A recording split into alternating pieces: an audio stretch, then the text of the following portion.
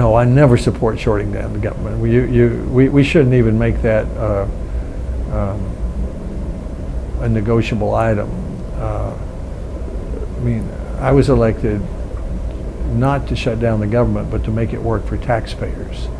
I mean, already Sevier and Blount County, over where I live in East Tennessee, have gotten together and come up with the money to make sure that the tourist businesses aren't hurt if Congress fails and shuts the government down. So we should never do that.